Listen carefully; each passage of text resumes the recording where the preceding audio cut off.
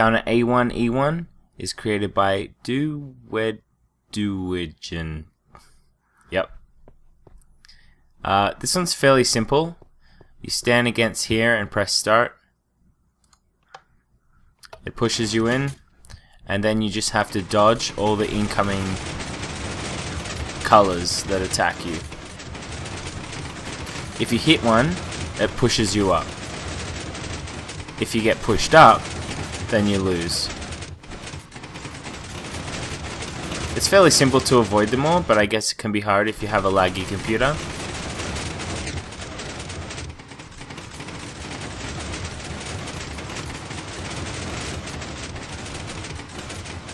And just keep avoiding until they stop.